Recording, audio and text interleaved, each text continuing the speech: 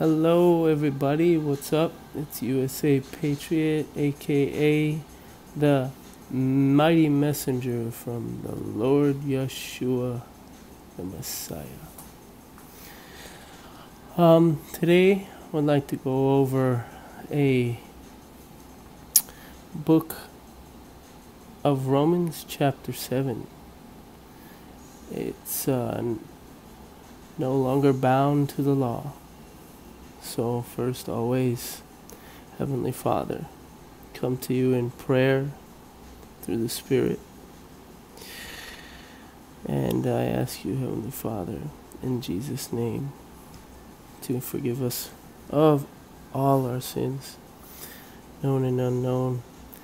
And I ask you, Heavenly Father, to grant us your wisdom and your understanding through the Holy Spirit of this truth, this knowledge, this wisdom, by the great Apostle Paul, who is the doctrine of the sons of God. And I ask you, Heavenly Father, for the guidance to read this like it was living water, which it is. And also, Heavenly Father, I ask you to bless those so we can bless others. And Heavenly Father, I just want to lift up your name. You are the Alpha, you are the Omega, you are the all-consuming fire, you are the great I am. You are my rock. You are the God in whom I trust. You said no weapon formed against us shall prosper. Thank you. Thank you, Lord Jesus. For every promise in Lord Jesus is yes, and in Lord Jesus, amen.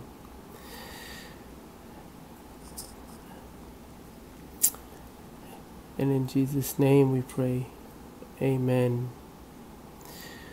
Now, dear brothers and sisters, you who are familiar with the law, don't you know that the law applies only while a person is living? For example, when a woman marries, the law binds her to her husband as long as he is alive. But if he dies, the law of marriage no longer applies to her. So, while her husband is alive, she would be committing adultery if she married another man. But if her husband dies, she is free from that law and does not commit adultery when she remarries.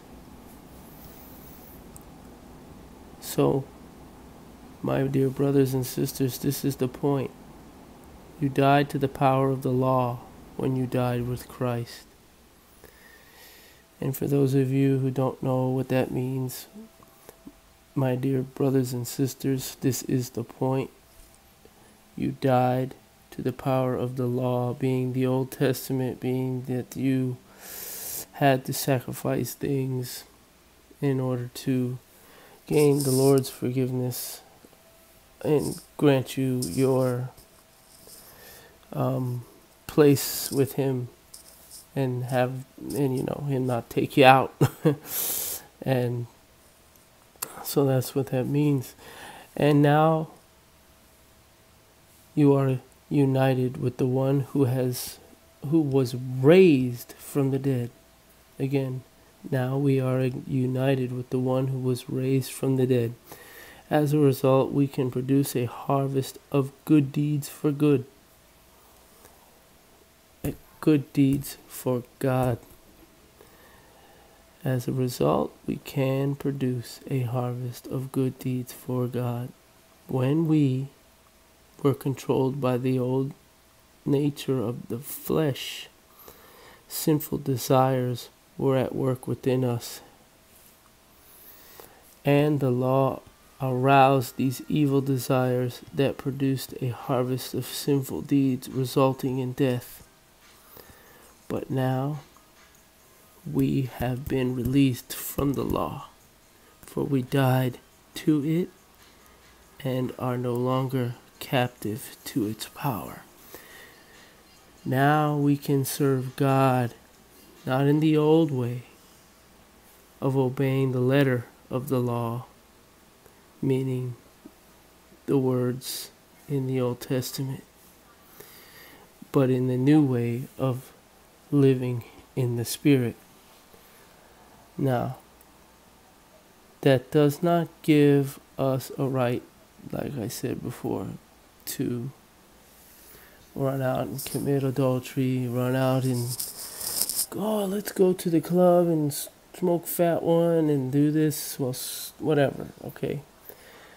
I believe that smoking pot, if you are prescribed a medication, there's absolutely nothing wrong with it whatsoever, especially if it's a God-given seed-bearing plant. As long as that medicine does not take you out of your clear, undrunken state of mind, because in the Bible they don't talk about say marijuana, and they don't talk about other kinds of medications as well. And so there are parts in the Word of God where it does talk about medications and things like big pharma. Now, all things are possible in Christ Jesus. All things. But you must find your truth. You must find your truth. You must find the Father, and you must find it. Only the ones that know what I'm talking about will understand this. And that's very, very few. And maybe none. I don't know if I have one subscriber that would understand this. But just remember one thing. Love covers a multitude of sin. So we must love one another as unconditionally as it takes to love. So I was reading in this book that how to become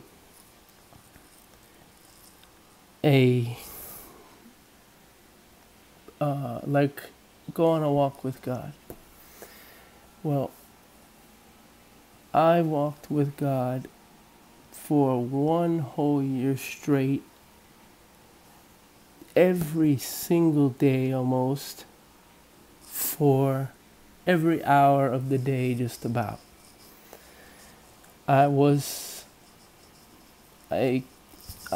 kind of, if you want to say it like it is, I abandoned my family. I abandoned everything for God, because I was lost, and God gave me purpose in my life. And during that time, yes, of course, I was sinning during that time. And that's why you have to understand that we shall not judge anybody, because why shall I judge you? Because if I'm going to judge you, then why would I judge you? Why would I judge you for any reason whatsoever? I don't want to be judged, so why would I judge you? Right? I don't want to be judged, so I'm not going to judge nobody. I'm not going to say nothing to nobody, except I'm going to lift them up and tell them good things. And if there's something that I feel like that brother has on his mind, I'm going to say, hey, brother, what's on your mind? Come here, let's talk if you want to. If not, it's okay. When you're ready, we can talk about it, sister, whenever. Just know that I'm there for you. And that's the way I feel God, our Lord Jesus, is with us. And as long as we strive and we talk to our God and we get to know our God, truthfully know our God, and be put through tests, because I truly believe that every day is a test. Some days and some weeks, maybe, like right now, I've been down and I'm not used to feeling down. And I'm used to feeling full of joy, full of energy, and just rocking and rolling and on fire for God. And I'm on fire for God. But somewhere is my joy missing. And I kind of have an idea of what it is, but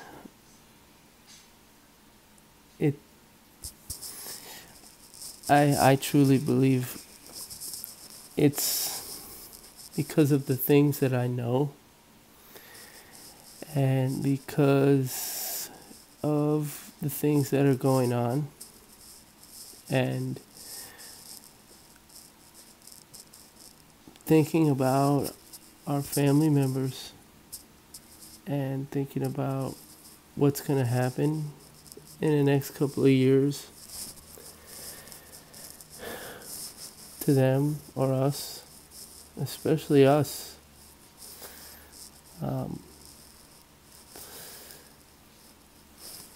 That can kind of take your joy away. So it's trusting in God with all your heart, having hope, love, and what's the other one? Hope, love, and faith. Having hope, love, and faith are the three most important things. And an angel just told me yes as it struck 3 o'clock on the dot. So don't get it twisted about the times that we're in. It's right in front of your face, the times that we're in. It's all over the TV. It's all in the stores. It's all over the place. I can't just go out and tell you these things, because you have to find them for yourself. Because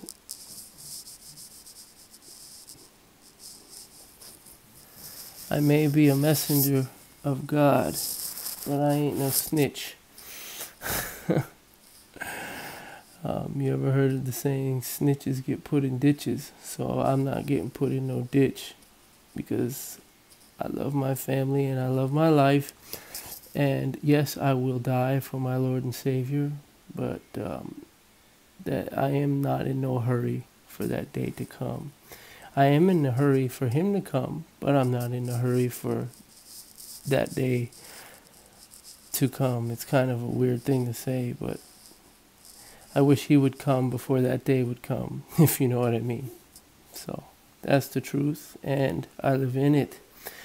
And anybody has any question that they ever want to ask me, personal questions, anything, feel free to ask me, and I will tell you the truth, I promise.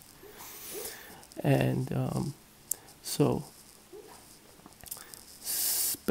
let me get back to this. So, my dear brothers and sisters, this is the point. You died to the power of the law when you died with Christ, and now you are united with the one who was raised from the dead. As a result, we can produce a harvest of good deeds for God.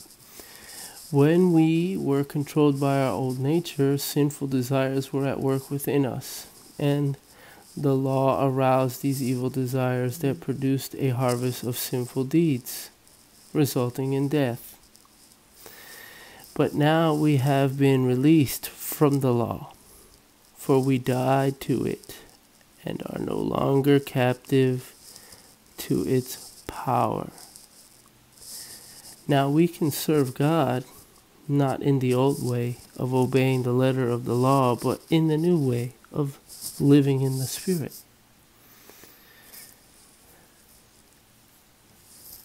The Spirit is in the mind. That is the Spirit. Your mind is your spirit. Your spirit is your thoughts. Renewing of the mind is renewing of the spirit. You know, you have all that power and energy that's up there.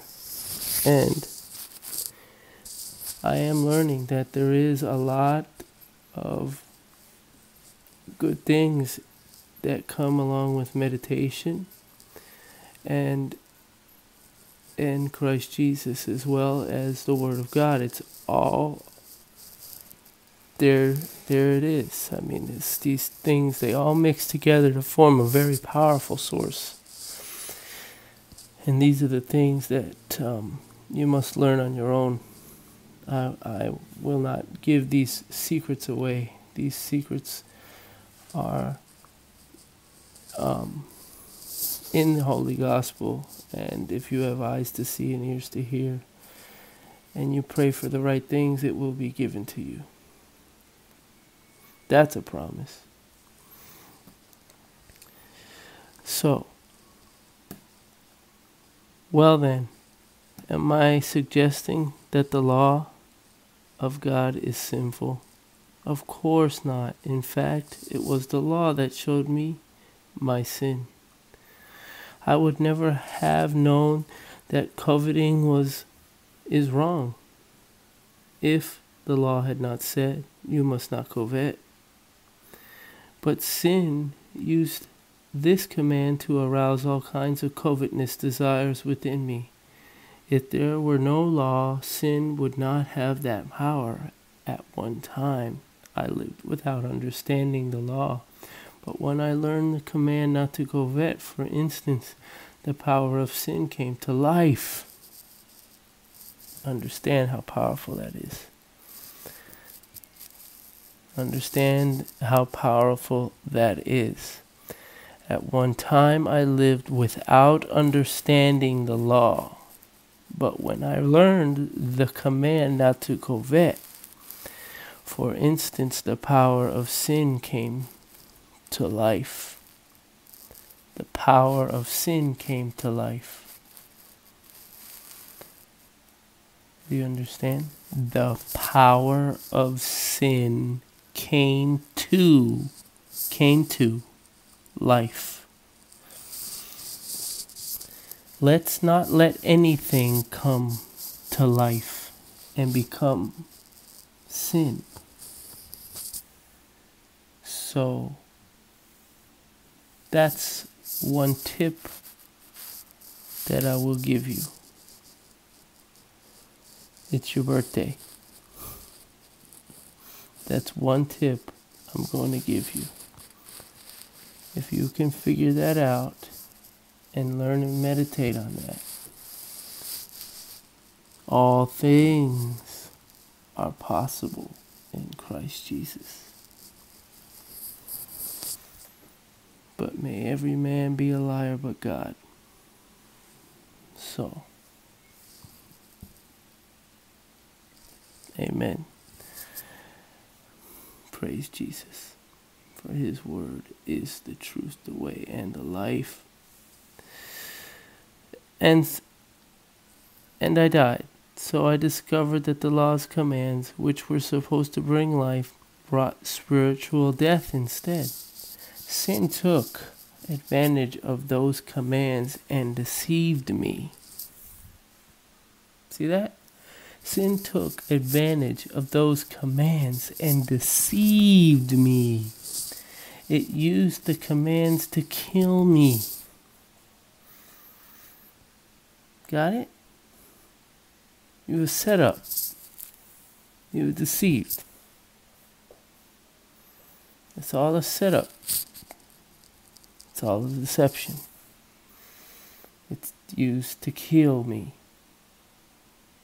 It's used to deceive us. But still, the law itself is holy, and its commands are holy and right and good. But how can that be? Did the law which is good cause my death? Of course not. Sin used what was good to bring out my condemnation to death. So we can see how terrible sin really is. It uses God's good commands for its own evil purposes. See that? So we can see how terrible sin really is. It uses God's good commands for its own evil purposes. How Paul, that's why he's an apostle.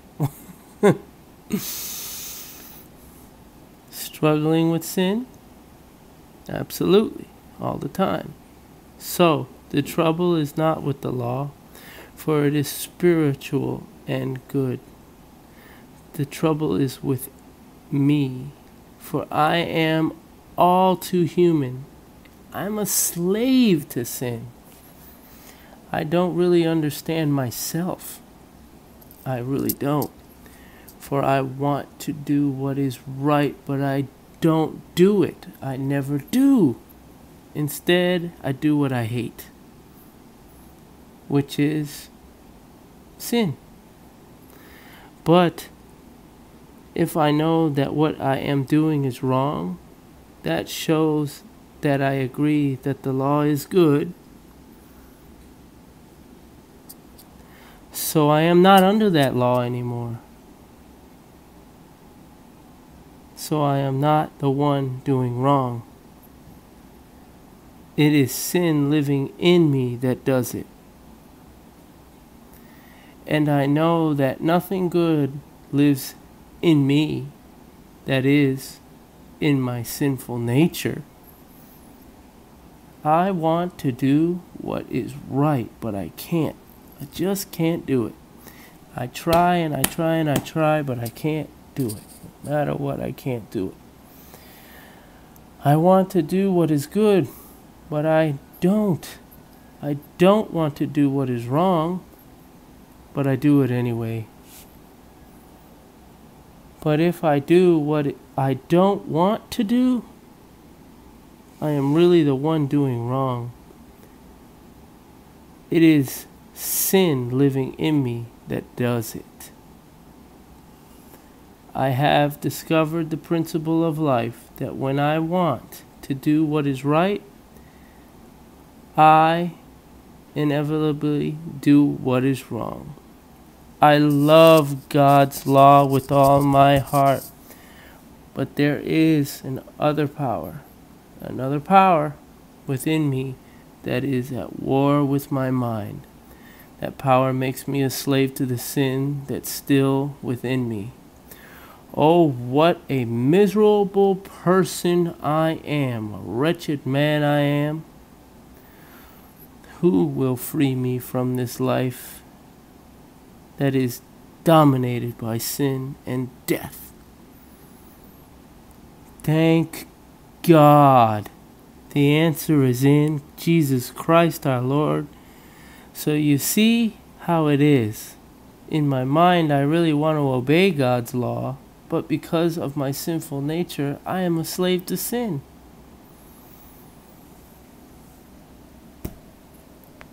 Jesus Christ, I love you. You always win. And I just added that in because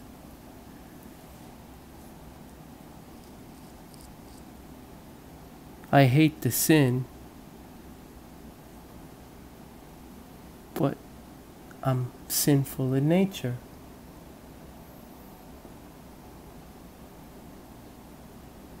Paul,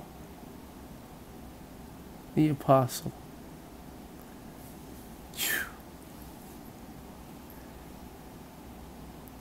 Brother Josh, thank you for the teachings on the Apostle Paul. If you want, you can email or send me a text with the links, and I'll put them in the description for people who want to really learn the doctrine before it's too late. But it's never too late. It's never too late to get saved. So I urge anybody that hasn't been saved, after what you truly know what this means.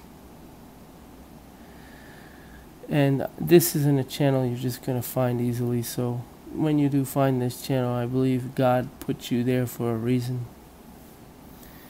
And for that said, if you're not saved, get saved and allow Jesus to live inside you and do what he does best.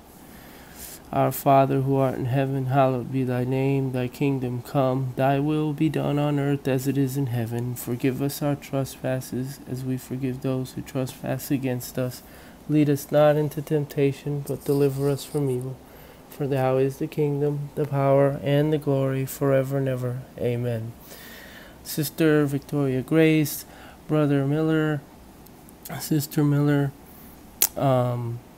Tara, everybody that I haven't talked to. Oh, my brother from another mother with the same father in Germany.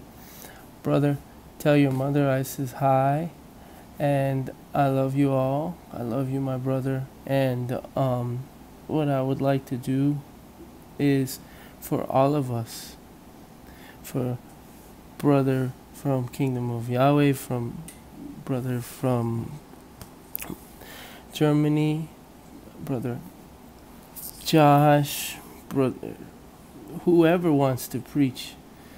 This is not just a channel for me. This is a channel for everyone. This to anyone can make a video and say, hey, put this on your channel, and vice versa. I hope, you know. And because this is getting, I don't know, but do you guys know Sister Ann Miller and Brother Ronnie Miller? They're very, very wonderful people, and they're having their land torn to pieces by some, I don't know what, but we need to pray for them because they're wonderful people in the name of Jesus. And God bless their souls. God bless us all. I mean, truly. And brother from Kingdom of Yahweh, brother, it's real. This stuff that's going on, you know, just give me a call on the number you've got, or what I'll do is I'll send you a text with another number. But I think you have all my numbers. Brother Josh, you got my numbers. Things are starting to get strange, but we're all covered by the blood, and I would like to hear from anybody else, because I know one of my brothers is and sisters, they both have been experiencing some of the very similar things that I have been experiencing. And I will not share that on this for a reason. And that reason will not be told here ever. And that is between me, God, and my brothers and sisters, if they are willing to have an ear to hear. And I'm pretty sure they do. So I love you all, Sister Victoria Grace. I'm so glad to see you that you're making the videos again. Those were the same exact geese that were here. And so that message that I truly believe is absolutely 100% truth, that those were the exact same geese. They were here. They were here. So there's something to this, okay? All right, the Holy Ghost or something else. Something else that's has nothing to do with the Holy Spirit, but it's like a false one. Okay, that's all I'm gonna say. And hey, that's just my opinion. That's just my opinion. I don't know nothing. I'm but a dummy. And so that's just my opinion. It could be a false one that I'm not gonna say it. I'm not gonna say it. So let's just leave it at that. And I love you. And we'll go to chapter 8 tomorrow. God bless you all in the name of Jesus. And Dottie says she loves you. Little Lion of Judah Jr. She says she loves you. Eileen, she's in her own world. And Bella said she loves you. All. God bless us. God bless you. Pray for us as we pray for you all. I love you and God bless.